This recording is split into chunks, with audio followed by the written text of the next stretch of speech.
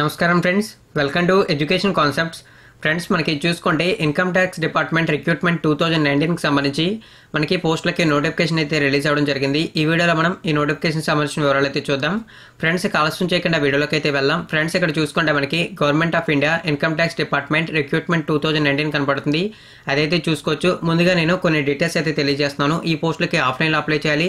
ఎటువంటి application fee అయితే లేదు. అదేవిధంగా అప్లై చేయడానికి లాస్ట్ డేట్ చూసుకుంటే మార్చి 23వ తారీఖు. అదైతే గుర్తుంచుకోండి. మనకి టైం అయితే తక్కువగా ఉంది కాబట్టి వీలైనంత వరకు తొందరగా అప్లై చేయడానికి ప్రయత్నించండి. అదేవిధంగా వీలైనంత వరకు అందరికీ షేర్ చేయడానికి కూడా ట్రై చేయండి ఈ ఇన్ఫర్మేషన్ని. ఇక వివరాలు చూద్దాం. ఇందులో మొత్తం మనకి 4 కేటగిరీలకు సంబంధించినటువంటి పోస్టులు ఉన్నాయి. ఫస్ట్ ఆఫ్ ఆల్ ఈ పోస్టులకు సంబంధించిన వివరాలు, అదేవిధంగా పే స్కేల్స్, గ్రేడ్ అలవెన్సెస్కి సంబంధించిన వివరాలు చూద్దాం. ఫస్ట్ ఆఫ్ ఆల్ మనకి చూసుకుంటే ఇన్కమ్ ట్యాక్స్ ఇన్స్పెక్టర్, దీనికి చూసుకుంటే మనకి మినిమం 9,300 నుండి మాక్సిమం 34,800 రూపాయల వరకు పే స్కేల్ ఉంది. అదేవిధంగా మనకి అలవెన్సెస్ నుంచి 4,600 రూపాయలు వస్తాయి. టోటల్గా మనకి 40,000 రూపాయల పే స్కేల్ ఉంది. ఇక నెక్స్ట్ మనకి చూసుకుంటే ట్యాక్స్ అసిస్టెంట్, స్టెనోగ్రాఫర్ గ్రేడ్ 2 చూసుకుంటే మనకి పే స్కేలు, గ్రేడ్ అలవెన్సెస్లో ఒకే విధంగా ఉన్నాయి. మినిమం పే స్కేల్ చూసుకుంటే 5,200, మాక్సిమం 20,200, గ్రేడ్ పేలు చూసుకుంటే 2,400. టోటల్గా మనకి చూసుకుంటే 25,000 రూపాయల వరకు శాలరీ అనేది ట్యాక్స్ అసిస్టెంట్, స్టెనోగ్రాఫర్ గ్రేడ్ 2కి వచ్చే అవకాశాలు ఉన్నాయి. ఇక ఫైనల్గా మనకి లాస్ట్గా మల్టీ టాస్కింగ్ స్టాఫ్, దీనికి చూసుకుంటే మనకి minimum pay scale 5,200, maximum 20,200గా mention చేశారు. అదేవిధంగా మనకి గ్రేడ్ పే ద్వారా 1,800 రూపాయలు అనేది అలవెన్సులుగా వచ్చే అవకాశాలు ఉన్నాయి. టోటల్గా మనకి 22,000 రూపాయల వరకు శాలరీ ఉండే అవకాశాలు ఉన్నాయి. అదైతే గుర్తుంచుకోండి. ఫ్రెండ్స్, ఇవి చూసుకుంటే మనకి టెంపరీ పోస్టులు. వీటికి సంబంధించి మనకి 2 years అనేది కాంట్రాక్ట్గా అయితే ఉంటుంది.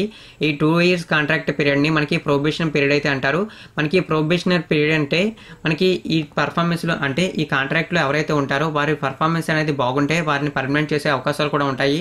అదైతే గుర్తుంచుకోండి. ఇక నెక్స్ట్ మనకి చూసుకుంటే ఈ పోస్టులకు సంబంధించిన ఏజ్ లిమిట్స్ మెన్షన్ చేశారు. ఏజ్ లిమిట్కి సంబంధించిన వివరాలు చూసుకుంటే మనకి ఏదైతే ఇన్స్పెక్టర్ ఆఫ్ ఇన్కమ్ ట్యాక్స్ ఉందో దీనికి సంబంధించి, అదేవిధంగా ట్యాక్స్ అసిస్టెంట్, స్టెనోగ్రాఫర్ గ్రేడ్ 2కి సంబంధించి చూసుకుంటే అప్లై చేయడానికి మినిమం 18 సంవత్సరాలు, మాక్సిమం 30 సంవత్సరాలు. మనకి మినిమం 18 సంవత్సరాలుగా మెన్షన్ చేశారు కాబట్టి మనకి ఎటువంటి ఎక్స్పీరియన్స్ అయితే అవసరం లేదు. అదైతే గుర్తుంచుకోండి. ఇక ఫైనల్గా మనకి మల్టీ టాస్కింగ్ స్టాఫ్, దీనికి చూసుకుంటే మనకి మినిమం 18 సంవత్సరాలు, మాక్సిమం 27 సంవత్సరాలు అనేది ఏజ్గా మెన్షన్ చేశారు. ఏజ్ రిలాక్సేషన్ కూడా మెన్షన్ చేశారు. ఏజ్ రిలాక్సేషన్లో మనకు ఒక అడ్వాంటేజ్ అయితే ఉంది. మనకి ఏజ్ రిలాక్సేషన్లో జనరల్ అభ్యర్థులు కూడా ఏజ్ రిలాక్సేషన్ అనేది అప్లికేబుల్ అవుతుందని చెప్పి మెన్షన్ చేశారు. ఏజ్ రిలాక్సేషన్ చూసుకుంటే మనకి జనరల్, ఓబీసీ అభ్యర్థులకు 5 సంవత్సరాలు ఏజ్ రిలాక్సేషన్. ఇక ఎవరైతే ఎస్సీ ఎస్టీ క్యాండిడేట్స్ ఉంటారో వీరికి 10 సంవత్సరాలు ఏజ్ రిలాక్సేషన్గా మెన్షన్ చేశారు. అదైతే గుర్తుంచుకోండి. మనకి ఎడ్యుకేషన్ క్వాలిఫికేషన్స్ మెన్షన్ చేశారు. ఇవి కూడా అయితే చూసుకోవచ్చు.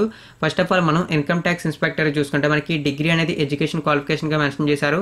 ఏ డిగ్రీ చేసిన అభ్యర్థులైనా సరే ఈ పోస్టులకు అప్లై చేసుకోవచ్చు. అదేవిధంగా మనకి చూసుకుంటే ట్యాక్స్ అసిస్టెంట్కి చూసుకుంటే మనకి డిగ్రీ అనేది ఎడ్యుకేషన్ క్వాలిఫికేషన్గా మెన్షన్ చేశారు. ఏ డిగ్రీ చేసిన అభ్యర్థులైనా సరే ఈ పోస్టులకు అప్లై చేసుకోవచ్చు. అదేవిధంగా మనకి డేటా ఎంట్రీ చేసే ఎక్స్పీరియన్స్ అయితే ఉండాలని చెప్పి మెన్షన్ చేశారు. అది కూడా మీరైతే గుర్తుంచుకోండి.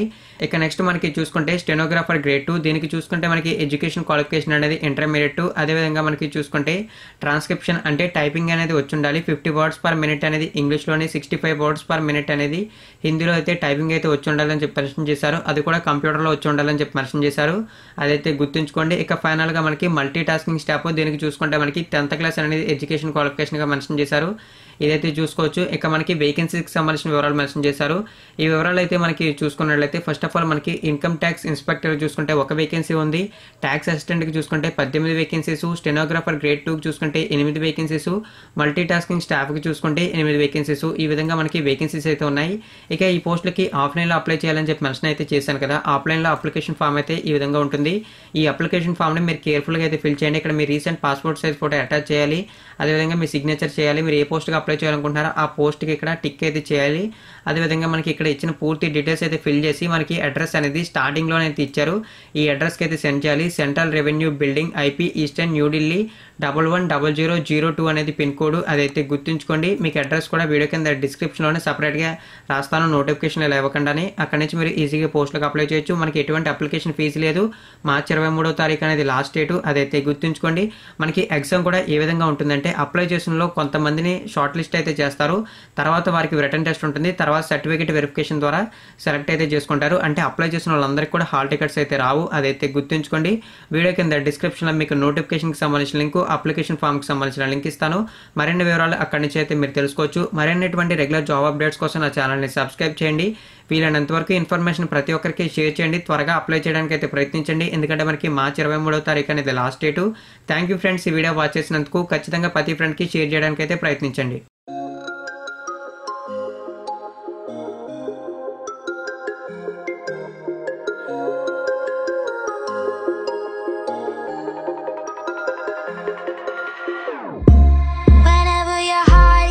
broken.